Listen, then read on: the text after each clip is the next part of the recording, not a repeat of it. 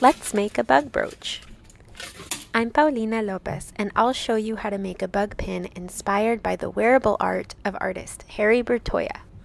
We'll use cardboard, aluminum foil, masking tape, safety pins, scissors, and hot glue.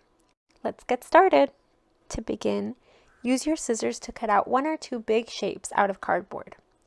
These shapes are going to be the body of your bug brooch or bug pin. Try to make these at least 2 fingers wide.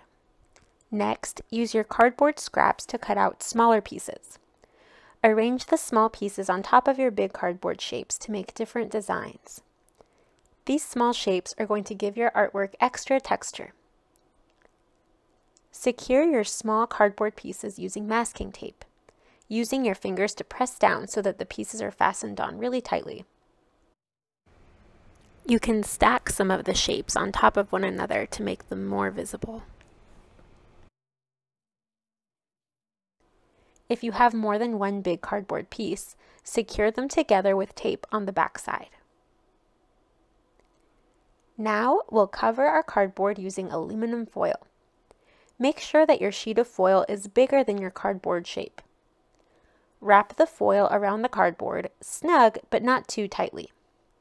You can cut off the excess foil as you go. Turn your shape around and use the soft part of your fingertip to press as tight as you can. Try not to use your fingernails because that can rip the aluminum foil. Secure the foil on the back of your cardboard shape using masking tape.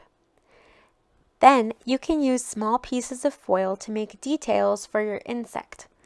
Roll a piece of foil with the palms of your hands and then twist, bend, or fold it to make wings, antennae, legs, or anything else that you can think of for your bug.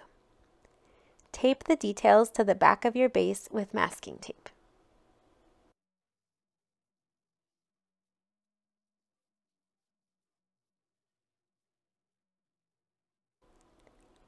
Finally, it's time to attach a safety pin. Ask a grown-up to help with this step. Decide where you want to place your pin first.